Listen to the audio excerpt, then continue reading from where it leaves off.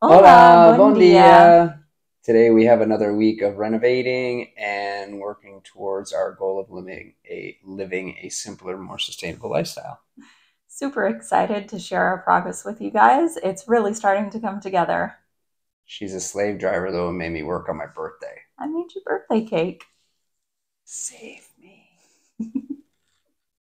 Okay, so Grant did spend his birthday parging the wall on the addition, but he did an awesome job, so let's go check it out. What you doing? Cutting our house down to the ground. Cut it all up into pieces and throw it away. Really? Yeah. Okay. How does that sound? Sounds made up. Well, it is. So for some reason, when they put an addition onto the original house, they... We're drunk. Yeah, I don't know why they would do it like this other than they must have been drunk, because the blocks are actually sticking out beyond the parging of the wall, when what they should have done is line the tijolos up with the original tijolos and leave room so that the parging would bring it to the same level as the original.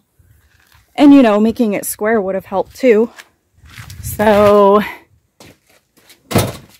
if you line up where you can see the original wall of the house is straight right there, and then this one comes in towards me on an angle. So he's removing a section of the tijolos, or a portion of them, so that he can even out where the two walls meet. Yeah. It's not going to be straight, but it'll be less noticeable. It'll be less unstraight. It'll be less crooked. What do you want? Huh? I keep bugging me. What doing? Making holes and filling holes. Filling holes. Yeah. Breaking the house and fixing it. Breaking the house and fixing the house. Excellent. Grant has been working on parging the wall. So he finished the scratch coat on this section yesterday, and he's done a good portion actually of the parging. So he's just sponging it now.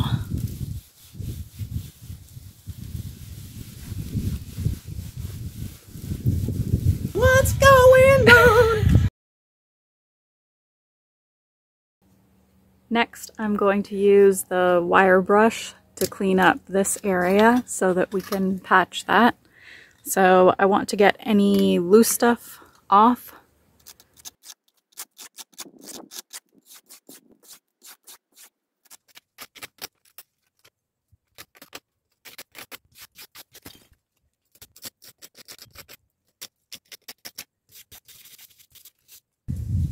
So you can see I've scrubbed this area, and I also went in and scraped all of the cracks to open them up a little bit so that the new cement will go into all of the cracks and everything will have a nice bond and seal everything up. So it is ready to be repaired. So far, I did this section from here. I think you can see a line. Yeah, you can see a line right here. So it's a little bit darker on the right side, and that is because from here over, I have scrubbed this bottom section with the wire brush, trying to get rid of any of the mold spots. So give you an idea, that's what it looks like before. Even after the power washing, this bottom portion has a fair amount of mold still stuck to it. So I've gone along and scrubbed it off of the bottom portion here. It doesn't seem to want to come off towards the bottom where the parging ends, and it's more just the cement and rocks. And I did a small section on the front as well, so from here over. It's hard work and it makes a fair amount of dust, so I was wearing goggles and a dust mask. So I think I'm going to have to do it in sections. I think that's it for today. As you can see, we finally finished painting the guest room. Look, it doesn't come off of my hands. I know, it's awesome. And next week, we'll be experimenting with colored cement flooring. So make sure you tune in next week to see how that turns out. Mm-hmm. And if you guys could give us a like and share the video with your friends and drop us a comment. We love to hear from you guys, and it helps to grow our channel. So thank you. I have sanded all of the drywall compound patching that I did on the walls, and I've thoroughly vacuumed this room. So I'm just about to wipe the walls down with water, but I wanted to show you why you should be wearing a dust mask when you do something like this. So kind of funny, but gross.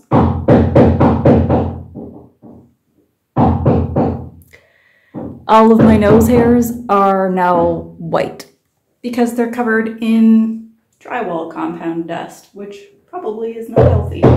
So wear a dust mask.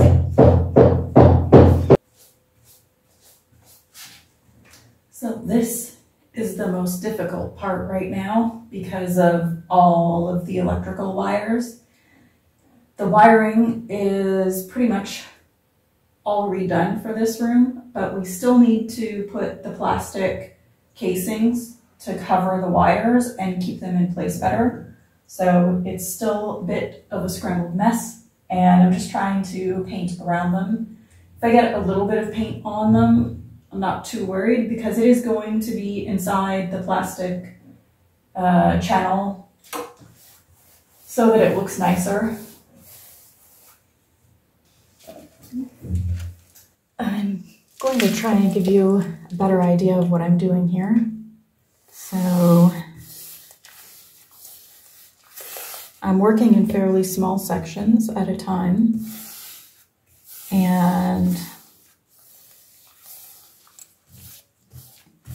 I'm going both vertically and horizontally, making sure I have the paint spread evenly. And then I'm going back in with circular motions to make sure that I have the paint worked into all of the little imperfections of the wall.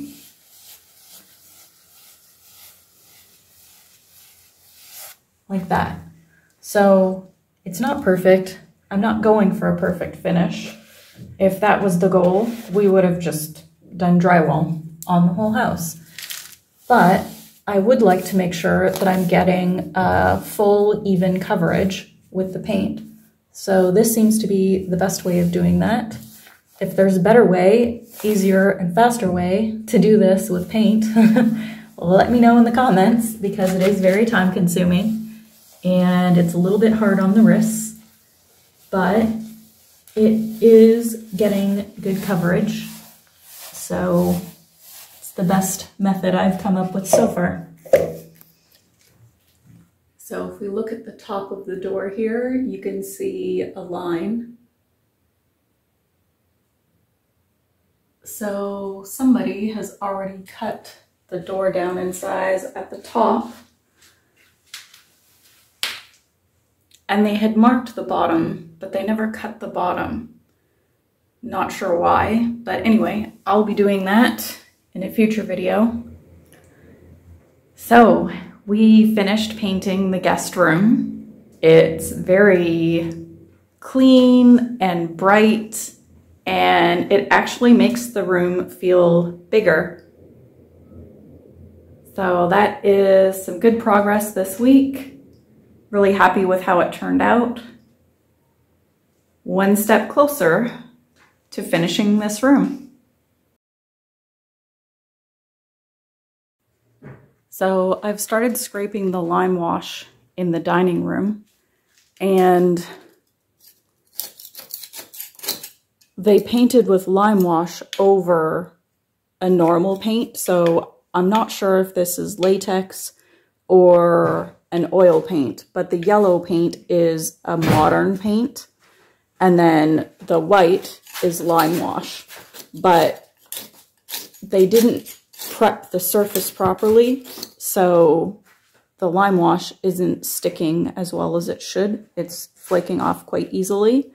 And you can also see that they did a patch job with cement over top of the lime wash. You do repairs over a layer of lime wash that doesn't adhere to the paint below it.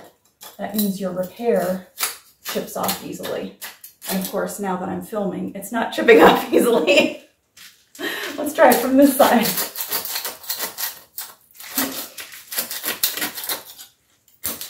Here we go.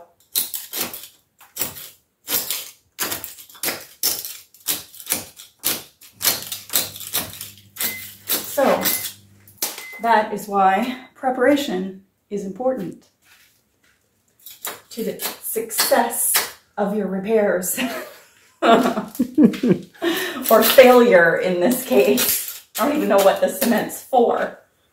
Well, I know I said I was going to wear some kind of dust mask next time I do something like this, but I need to wear something for eye protection, and there's no way that I can also wear a mask, because even just working with the goggles, I'm completely fogging them up. So I'm basically chipping the lime wash off by braille at this point because I can't really see. Our main goal is to live a simpler, more sustainable lifestyle. So next we're going to look at sustainability in a way that often gets overlooked.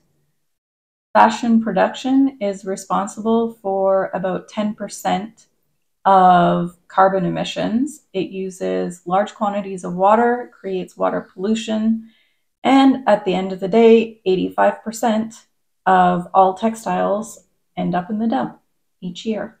Mm-hmm. And that's why you shouldn't wear clothes. That's why I don't.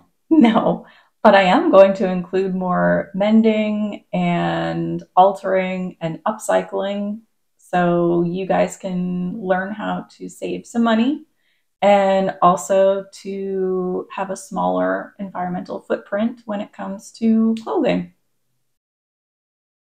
Now, for some reason, most bikini tops are a halter style, which looks nice, but it isn't the most comfortable. So today I'm going to show you guys how to do a quick alteration to make your bikini tops more comfortable. And it'll also save you money because you don't have to go buy a new one in a different style. Right. Make my bikini tops. Would you like a bikini top to be more comfortable? Yes.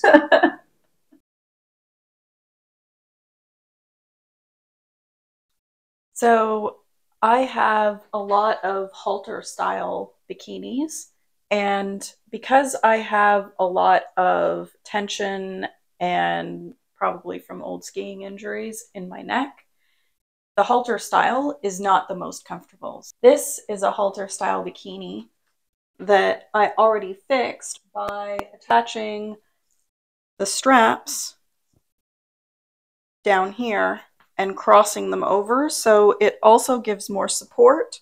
It's better for swimming and snorkeling and just makes it more comfortable overall. So I'm going to pin these straps into place based on the one that I've already done that fits properly, and then I'll show you what it looks like. So if you don't already have a bikini that you can use as a template for the measurements, you'll want to put the bikini on and get someone to pin the straps in place while you're wearing it. if you have one to go off of, then all I did was match up where the straps start on the side at the front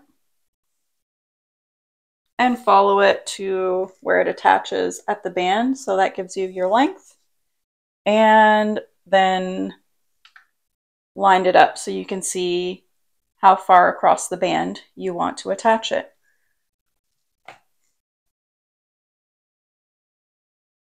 Okay, so now that we have it pinned, I'm also checking to make sure the straps are lined up at the same distance across the band, and that they're also sitting at the same angle to the band so that everything is nice and tidy and even. And before you sew anything or make any permanent changes, you want to pin it and try it on and make sure that it has a good fit. So it actually fits way better, and it gives better support to the girls this way too. And I mean, you could sew this on the machine. Jack, are you helping? You're gonna steal my spool, aren't you? I find it just as easy to sew something like this by hand. Although we have the distraction of a cat here. It's got his ears in it.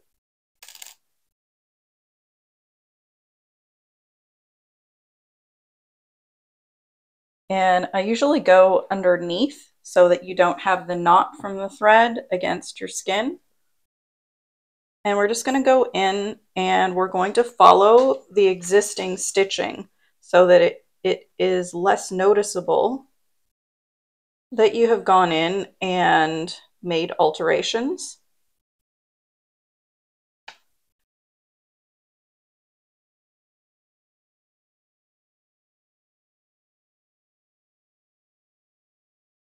And there you go, that is one side done. We just have to tie off your knot at the end.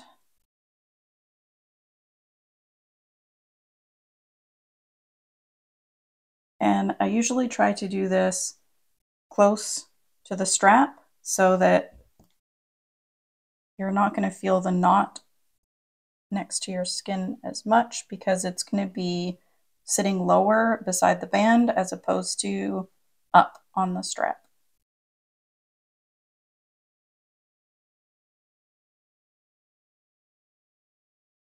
And then you just make a couple of quick stitches so that the end of your thread isn't loose, and that is one side finished.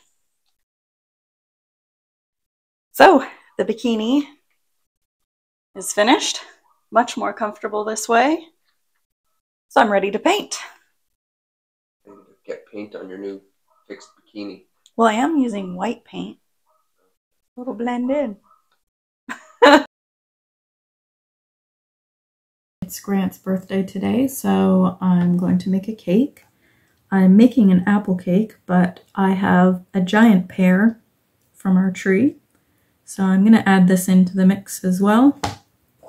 So the recipe called for 6 apples. Because the pear was huge, I used 4 apples and 1 pear. So I have mixed the apples, the pear, cinnamon, and white sugar.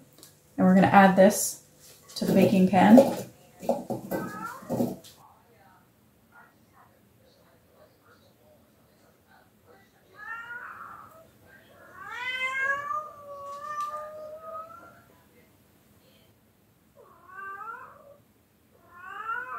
Now it's ready to go in the oven.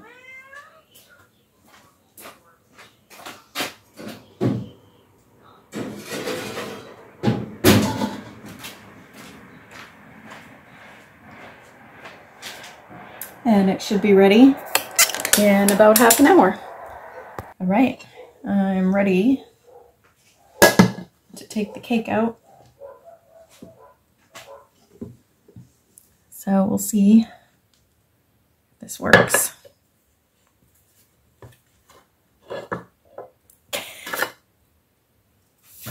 Ooh, check that out. It works? Yeah. For a second there, I thought it was stuck in the pan, but it looks pretty cool. Ooh, ooh, look at that. It looks pretty good.